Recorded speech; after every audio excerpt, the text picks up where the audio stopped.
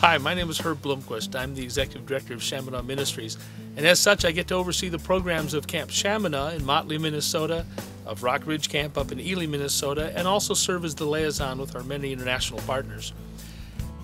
Here at Camp Shamineau we're celebrating our 50th anniversary, but our history actually goes back a lot further than that. In 1914, the Scandinavian Young People Society began meeting at Buffalo Lake, which later became Buffalo Lake Bible Camp. In 1957, that was sold, and this property here on Lake Shamineau was purchased, and we became Camp Shamineau. You know, I sometimes wonder if our forefathers, back in those early days, sat around and told stories to each other of what could happen with Christian camping in Minnesota. And I believe they did, because they took the time to construct some places that were special, where kids could hear the good news of Jesus Christ. They knew that those special places would be places where kids' lives would be changed. In the last 21 years that I've been here at Shamineau, we've seen over 300 young people go into full-time ministry and thousands turn their life over to Jesus. It's time for us to continue that legacy. There are many, many things that we want to do here at Camp Shamineau to improve our ministry here, and we'd love you to be part of it. Let me show you some of what we plan on. We began construction on the gym a number of years ago, and we have fully used it at every stage of construction over the years. But now it's time to finish this project. This project is the largest portion of the capital campaign, but what it will allow us to do is to have a place where the entire camp can be inside, regardless of the weather. We're already using the climbing wall that you see behind me and the skateboard park that we've just recently added. What we will do to finish this building is to complete the skateboard park, to put in a second floor where the program offices will move over to. That'll allow our program people to be in the heart of the activity that's going on. We'll also be adding an indoor ropes course. That'll allow our Shamineau Adventures people to provide more activities regardless of the weather or time of year. This building will require a large septic system and a large heating and cooling units. That'll all have to happen as part of this project. We'll also be putting in a portable stage area so that the entire camp can be in this building for that end of the week closing celebration time, and also have room for all the moms and dads to participate in that as well. We'll have locker rooms and shower facilities in this building, which will make it more functional, and above that area will be a very unique bouldering room. Once again, that'll increase the activities that Shamineau Adventures is able to provide. I think the things that I'm encouraged by most is that we are finishing what we've started. That gym has had a great vision attached to it, and now we're getting at it, and it's going to be great. Also moving the program offices to there and making that fully functional, fantastic idea. I'm excited about that. I'm also excited that we're taking the buildings we have started and used, like this one for example, and we're making them more usable. We've lived with them for 20, 30, 40 years, and now we're doing things to make them fantastic. So I'm very excited, and I look forward to see what the Lord does. The other projects in the campaign include a renovation of all the other buildings on camp. In Ponderosa, we'll be increasing the upstairs meeting room there so that it can seat 100 to 120, and enclosing the walkway and the stairways out in front. In Poplar Ridge, we'll be increasing the size of the meeting room, again, so that we can have a meeting room for between 100 and 120. You know, what's really exciting to me about this capital project is the fact that when it's done, the camp will be able to house a number of different groups at the same time, doing different things in different places. Several chapel areas, multiple meeting rooms. Groups that might in the past have been in conflict for space will now have their own space. We'll be able to house 2 or 3 times as many groups as we could before. In the dining hall, we're going to be bumping out the front of the dining hall, creating better traffic flow there, as well as an airlock into the building.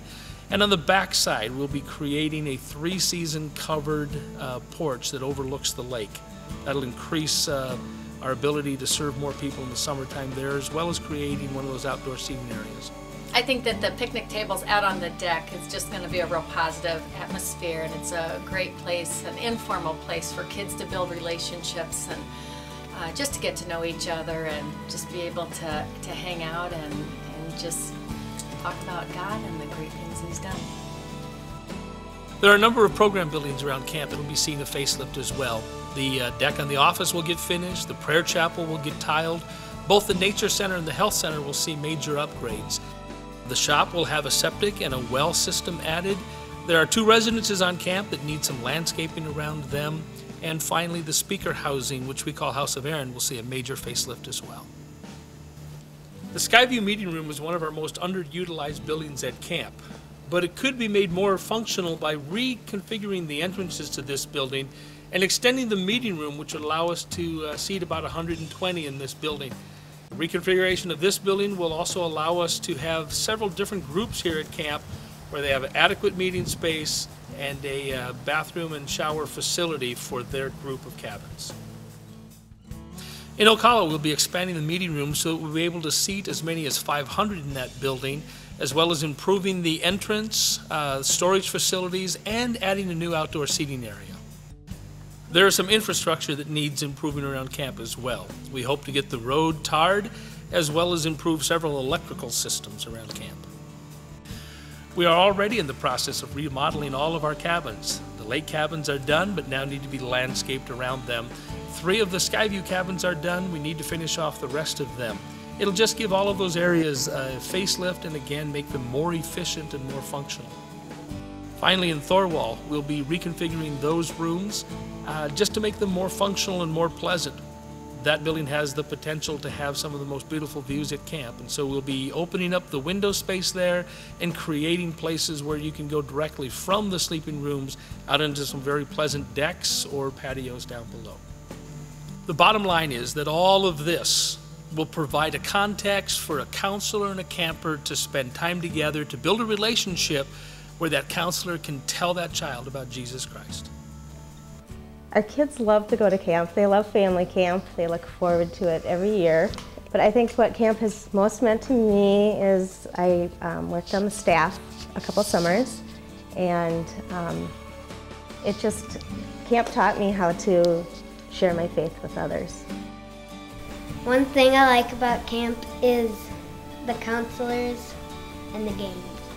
Camp is where I accepted Christ as my Savior when I was 9 years old after hearing a speaker at a kids camp. So camp obviously has a very special part in my life and means a lot to me. I'm really excited about the possibilities of this capital campaign for Shamineau. Shamineau for years has had a tremendous impact on the lives of students and then their families and family camp, and the camp has been maintaining for so many years. This is an opportunity to upgrade the facilities, to make the facilities improved and better, and to better impact the lives of families, impact the lives of students for Christ. Well, there you've seen a small glimpse into the many different projects that are part of this campaign. It's a huge campaign, but I'm very, very excited about how all these different projects will allow us to increase the ministry that happens here at Camp Shamineau, and we'd love for you to be part of it. We'd love for you to help us write the next chapters in this story. In the campaign brochure, you'll find a response card where you can indicate how you want to help, or you can go to ShaminauLegacy.com for more information, or simply call us here at camp. We'd love to get together with you and share with you our excitement and our vision of what can happen here.